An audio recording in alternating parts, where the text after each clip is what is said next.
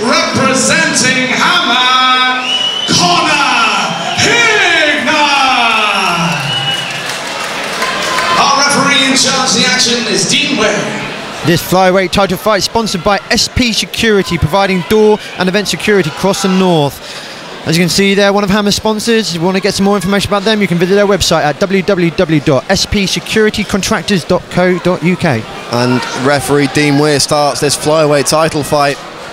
Mike Berry looking the bigger of the two gentlemen in the cage right now. Conor Hignott looking a little bit smaller. Possibly going to have the speed advantage, the dexterity advantage, as they trade leg kicks to start this flyweight title fight. Nice combination from Conor Hignott there, finishing with a lovely right low kick, forgive me. Targeting the thighs of Mike Berry. That's what you get with these flyweight guys, some electric pace, electric speed, real snappy shots. Two nice shots from Mike Berry there, left and the right, both connected. He's pinning Hignott against the cage now, trying to drop some knees to the head. Hignott defending well.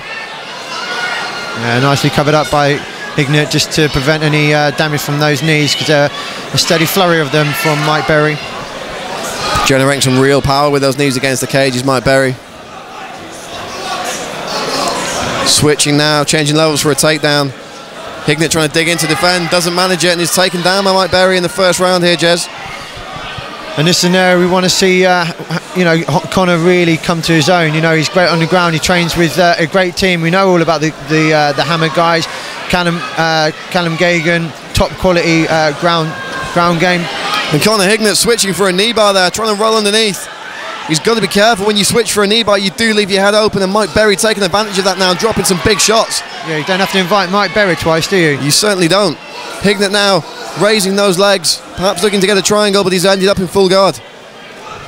Yeah, Mike Berry's going to have wants to have a nice posture here, try and get away. Hignott controlling the wrist there. Berry breaks free and lands some big shots. That's big ground and pound from Mike Berry. Nice up kick from Conor Hignott though. And again, Hignott switching for that knee. Yeah, trying to. And now going for the arm. Conor Hignott looking for the armbar here.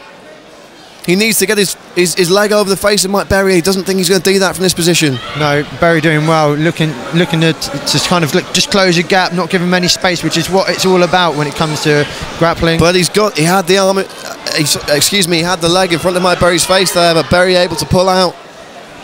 Needs to be careful here. And Conor looking for an omoplata.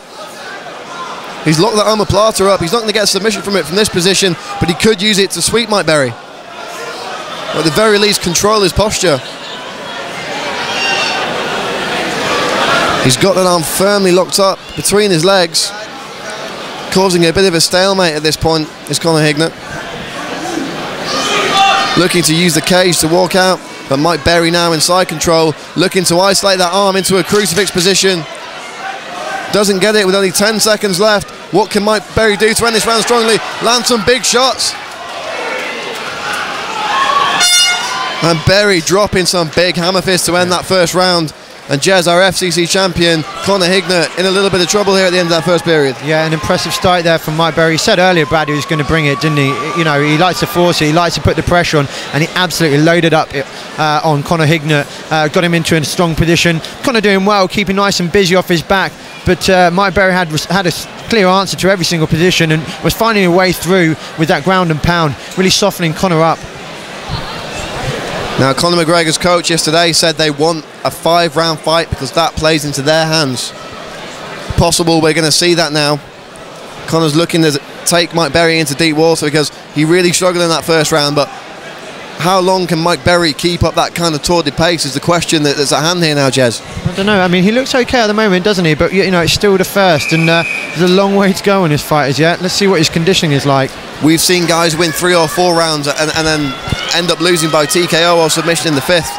If that's Conor's game plan, then, you know, who knows which way this one's going to go. Yeah, and that's the thing. I mean, Conor's got more experience at his title level, hasn't he? That's the thing. You know, whether Mike's prepared to go into the 5s, you know, if he's not had a lot of opportunity to actually put a game plan together like that, you know, he gets taken into dark stages and yeah, comes unstuck. But yeah, all to see here. Only in the second, a long way to go as yet. Oh, spinning kick from Conor McGregor there. Yeah, Mike Berry's face is marked up as well. Conor Hignott, sorry, not Conor McGregor. Mike Berry's got Conor's neck. He jumps into that guillotine. This is tight. Very tight. This is really tight. Mike Berry taps out Conor Hignott. Unbelievable.